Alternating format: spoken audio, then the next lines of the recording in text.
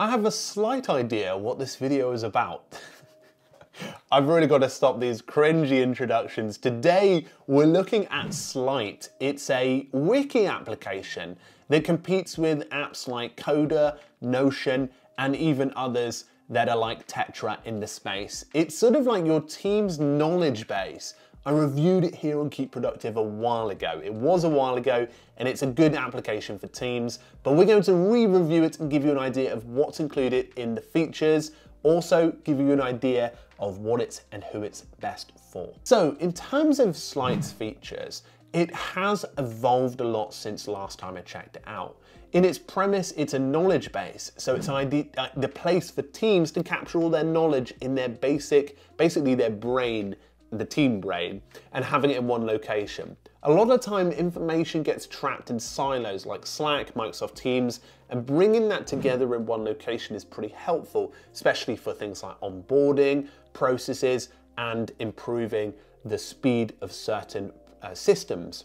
Now, one of the things that has changed is they now have projects in this. You can naturally create these projects to organize you and your team's workflow and also refine steps and processes that are part of a certain team member's job.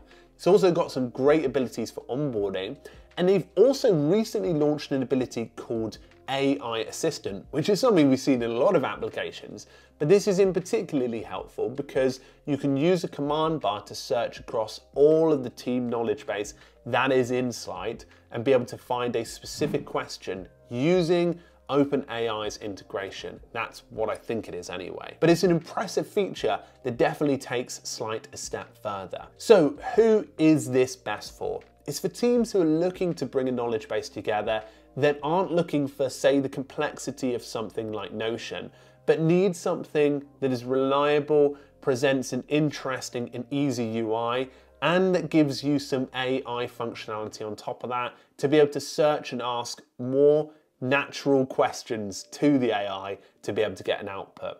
It's questions like, where is the best place to find our operating manual for a new employee? And it automatically helps you to find that across the knowledge base. So a really interesting application at that, that's priced at $8 a month if you go for the pro pricing. The free pricing gives you an option to get started, but limits you to 50 documents and discussions is something that's really helpful in Slite. So if you're interested, you can find it below. This application is growing on me. It's almost at a 5. It's very close to a 5 just because of the way they've evolved over the last couple of years, but I'm going to be giving it a 4 in today's video. So hopefully we helped you find an application in this video. If you're not subscribed to Keep Productive yet, do check that out, and I look forward to helping you grow with your decisions and your productivity applications in the future. So thanks very much, folks, and I look forward to seeing you very soon. Cheerio.